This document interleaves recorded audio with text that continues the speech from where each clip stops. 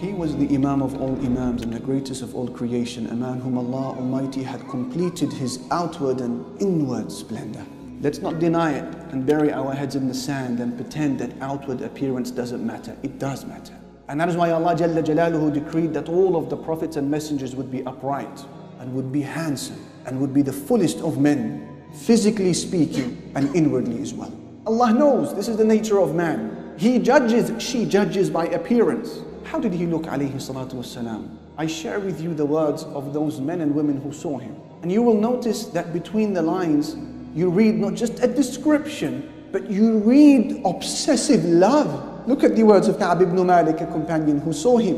What did he say in description of the Messenger sallallahu alayhi wasallam? He said, whenever the Messenger sallallahu alayhi wasallam would smile, his face would illuminate. His face would radiate as if it was part of the moon. Abu Hurairah radiyallahu ta'ala anhu, he would say the Messenger sallallahu alayhi wasallam was white in complexion. It was almost as if Allah had fashioned him from silver. Jabir ibn Samura, he would say, I once saw the Messenger sallallahu alayhi wasallam during the night when the moon was full and the sky was clear, and I began to look at him and look back at the moon and look back at him and look back at the moon. At the time he was wearing a red garment, and I came to the conclusion that he is far more beautiful than the moon. What about the description of Al-Bara? He would say, the Messenger sallallahu alayhi wasallam was of perfect human proportions, meaning not too tall, not too short, not too wide, not too slim, of perfect proportions. And I once saw him wearing a red garment. In my life, I have never seen anything that was more beautiful than him.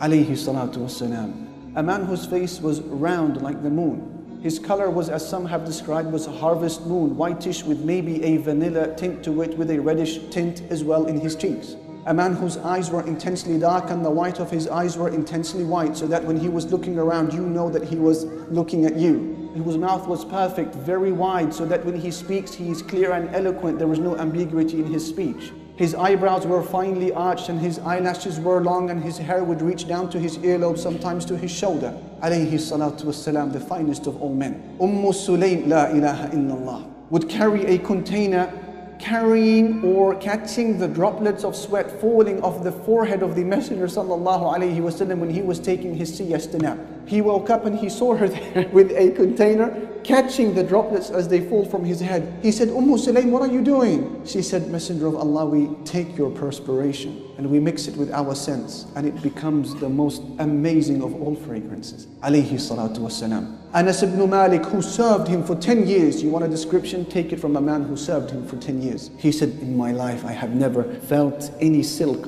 or brocade that was softer than the palm of the Prophet Muhammad sallallahu alayhi wasallam. And in my life I have never smelt a scent that was sweeter than the natural body scent of the Prophet Muhammad sallallahu alayhi wasallam. Jabir, he would say, one of the younger of the companions. It was the habit of the Prophet ﷺ when he would come out of the masjid, the children would come running to him.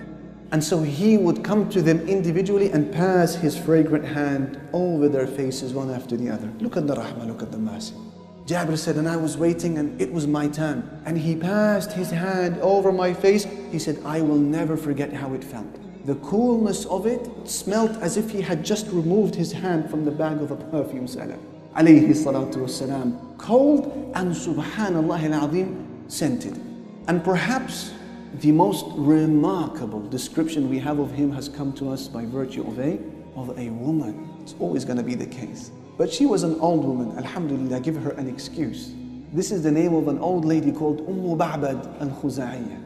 She said, I saw a man of a glowing appearance, glowing, radiant in his face, perfect in his proportions. He was not ruined by a big belly, nor did he have an overly small head. Rather, he was a very handsome man. His eyes were intensely dark, and his eyelashes were intensely long. And his voice was very husky, and there was length to his neck. His beard was full. And then she said, azaj, meaning finely arched eyebrows. And then she said, even when he was silent, subhanallah, she is describing his silence as well. When he was silent, he was so dignified.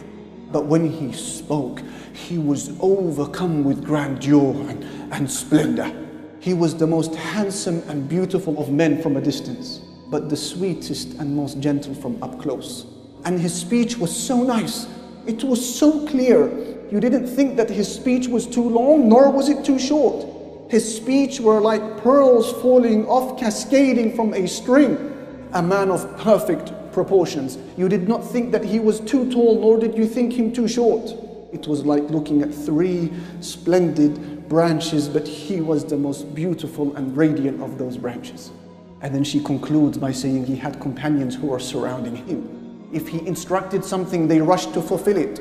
When he spoke, they paid attention to every one of his words. He was well served and well attended, although I never saw him frowning once, nor did he miss out anybody in the gathering. What about us?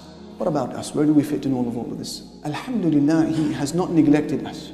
And he has something to say about you. He said that there will be people who will come after me.